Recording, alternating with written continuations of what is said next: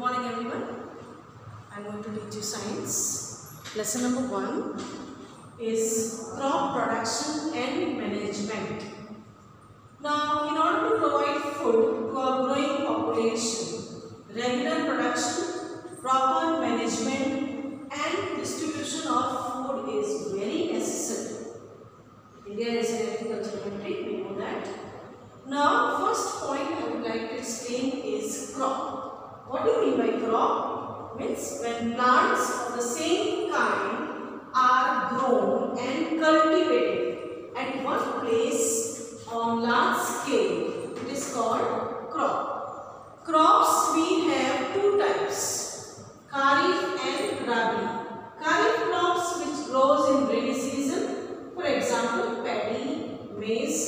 Rabi grows in winter season, for example wheat, grain. Is it clear to everyone?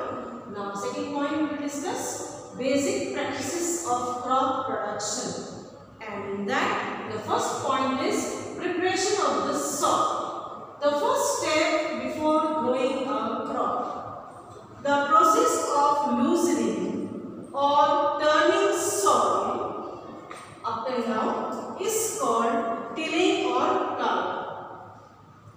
Plowing is done by a plow. Now refer to your textbook, page number 3, figure 1.1a. Figure is given there.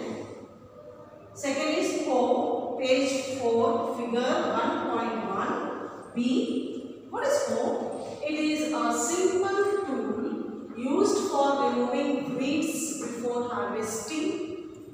Plowing nowadays is done by tractor driven cultivator. Second point is sowing. Good quality of seeds are selected first. The tool used is funnel shape called seeder. All the figures are there in the textbook, please refer to it. Seed drill also used for sowing with the help of tractor. Clear? Beej bona, sowing means. For healthy growth of plants, mineral nutrients are also added, which could be supplied by manure or fertilizer. Now, what do you mean by manure? Let us see. They are organic substances which are made from decomposition of plant or animal waste. What are fertilizers? They are chemical substances.